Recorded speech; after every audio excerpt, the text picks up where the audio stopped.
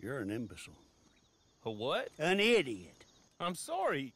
He said he wouldn't run away. Shut up. But, Please! but... Just shut up! They're gonna fire me. Oh, you get to keep your job, but they'll fire me, and they've got every right to fire me, 'cause I'm the idiot who employed you. Oh, look. Guests. Are you a moron, partner? Huh?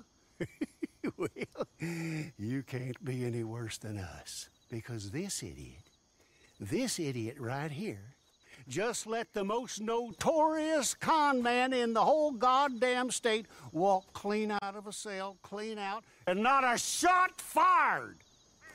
Now, if you get him back for us, we'll happily pay you. How about that? Good.